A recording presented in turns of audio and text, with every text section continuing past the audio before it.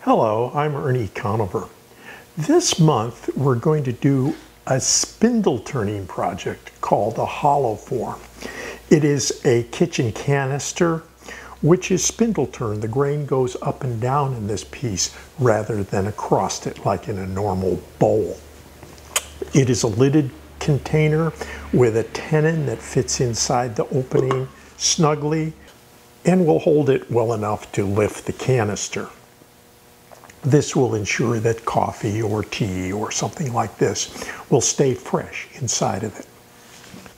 We're going to start with a 5-inch square by 9-inch long block of wood. This one actually is 4 7/8, which is exactly the base diameter of the one that I turned a few years ago for my wife. And this one may well come out a 1/16 or so under that. I won't tell if you don't. Our first job is just to turn this around. I've gotten a nice cylinder. I have a slight check in this piece, but I've put super glue in that. It's hard to get a piece of wood this big that you don't have a check in. Good reason to turn this from green wood, which will be easier. Yeah, it'll warp a little bit, but that'll actually make the lid fit better because you can turn it a little bit and it'll lock.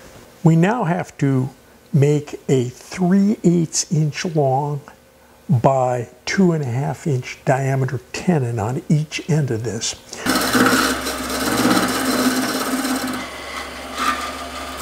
I've made a cut with a parting tool in about 1/3 of the diameter at 5 1/8 inch from what will be the base of our canister.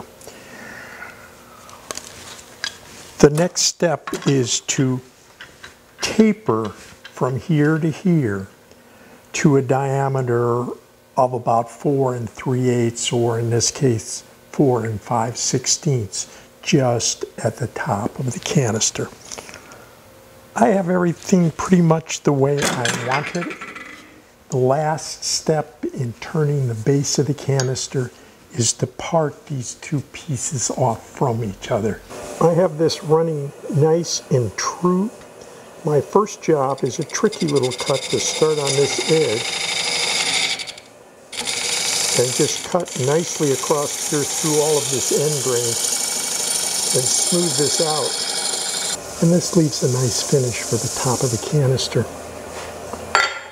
Now we need to begin hollowing it out.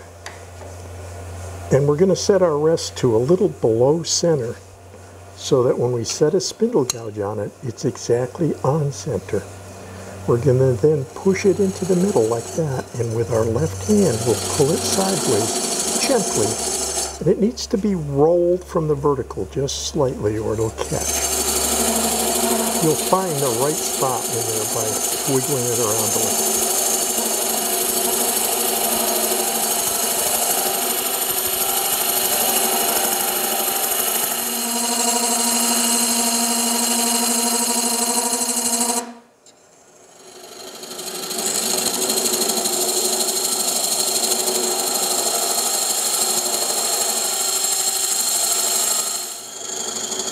Always starting in the exact center and dragging that gouge sideways with your left hand. Things are progressing very nicely. As we get deeper and deeper, and I'm about 2/3 of the depth now, it gets more difficult to control this cut because you have more and more tool hanging out there. I'm now going to get out a much bigger spindle gouge that will have a little more rigidity this far off the tool rest.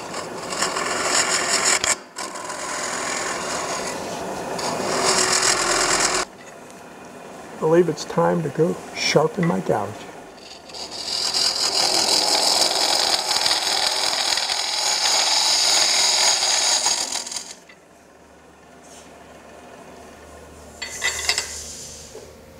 You can see how much better the gouge cuts now that I've sharpened it.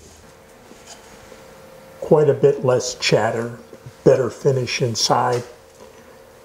You must keep the gouge sharp. Also, I'm not taking nearly as deep a cut. Where I started out taking 1/8 of an inch at a time, I'm down to a 1/16 or less. The last few inches will be a lot of work. I'm now down to a depth of about 3.5 inches. I have another inch to go. But it's time to clean up these walls a little bit. And I'm going to do that with a heavy scraper that I've ground an angle on so that I can go down the sidewall just like this. I don't, however, want to touch this to the very bottom because that will put a lot of pressure on it. I want to stay just off the bottom.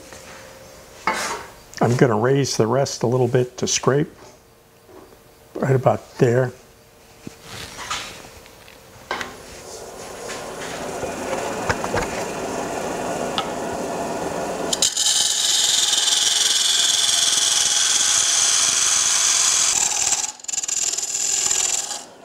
Very nice even wall thickness. I will keep it straight for a little ways here so that the tenon fits nicely. It's now time to sand the inside. I'm starting with 80 grit paper. And a good trick to get down in the bottom is just take a tool handle and tape some sandpaper around it. This allows me to go across the bottom. I've got it folded over here so it will follow the bottom. I've sanded this 80, 120, and 180 grits. You can see the curly structure starting to come out. It's nice inside, nice outside. Might as well put the first coat of finish while I'm here on it, and it can be drying while I'm working on the lid. Another great finish for canisters is System 3 Clear Coat, which is an A and B epoxy type finish. It's food safe and dries very hard. A good oil finish such as Waterlox is also food safe if it has gassed off for 30 days. You really have to wait 30 days for all the volatiles to come out of it for it to be food safe. Our coat of finish has dried overnight and is well on its way to being cured. So it's now time to make the lid, which we'll make from this piece that we cut from the canister itself. To do that, we will unchuck the canister, chuck up the lid, and turn a tenon on the end of it, which is a press fit with the inside of the canister.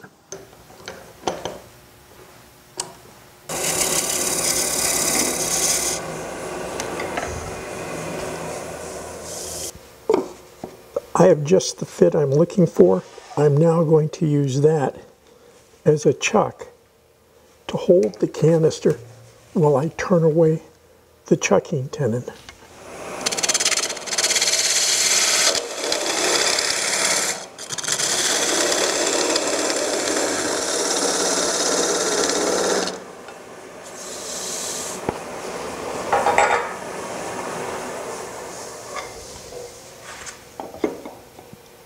Just what I'm looking for. Now this little nubbin I won't attempt to turn away. I'll simply chisel it away or sand it away later. We're now turning a big lazy bead that's steep on this side and very gentle on the top side.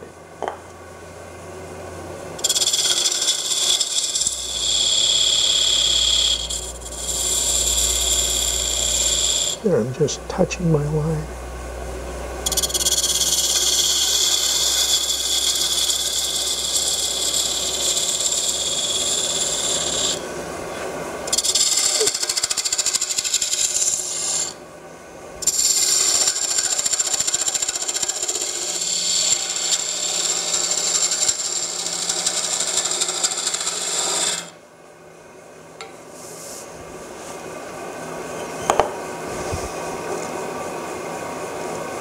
About right. A detail that I like is to hollow out in here and take some wood out. It makes the whole thing lighter and more delightful to pick up.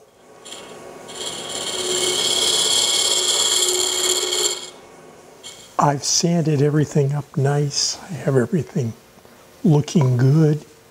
The canister fits well. good friction fit with the lid. So it's time to part this from the chuck.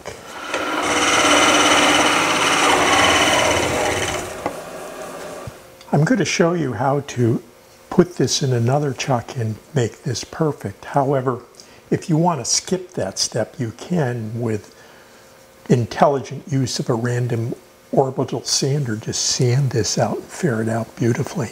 It's your choice. But being a turner, I like to turn it if I can.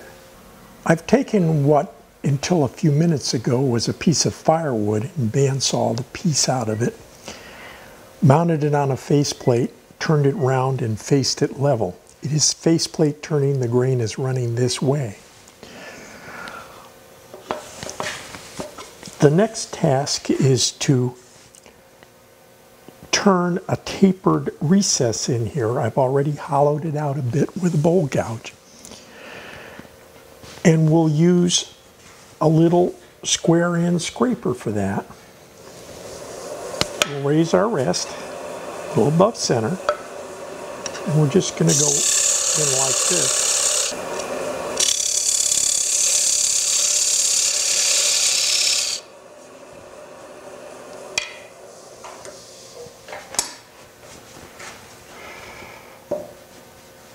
Now take a little wooden mallet and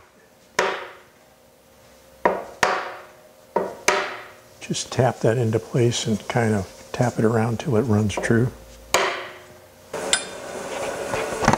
Now we'll go to our spindle gouge.